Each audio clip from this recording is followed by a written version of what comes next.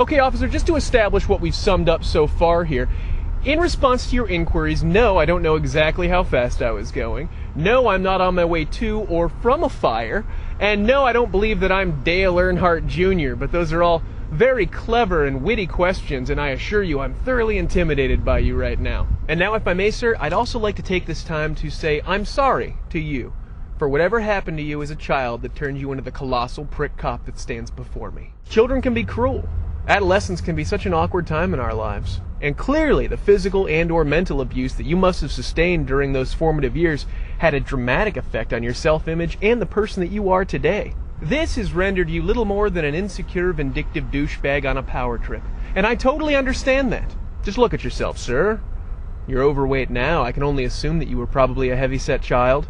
Children probably called you names like lard ass and Sir Porks-a-lot. And that's just not right. And on behalf of attractive, slender people everywhere, I just want to say we're sorry.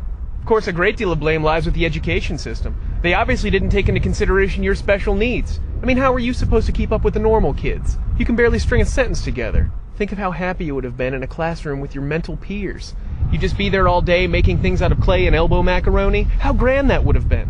Why couldn't they have realized that you're borderline retarded?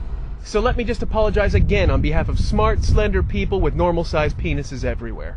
Oh, there's no reason to deny it, sir. Your face says it all. How many women have outright laughed at the sight of what is surely your childlike genitalia? What other reason could you have for being such a colossal hand job of a man? So I am sorry, sir. I'm sorry you're a sadistic bastard who likes to intimidate people to feel better about his own pathetic existence. Well, I really feel like we cleared the air here. And if you'll excuse me, I'll be on my way. Step out of the car, please, sir. Okay, but I don't really see what else we have to talk about. Ow! What are you doing then?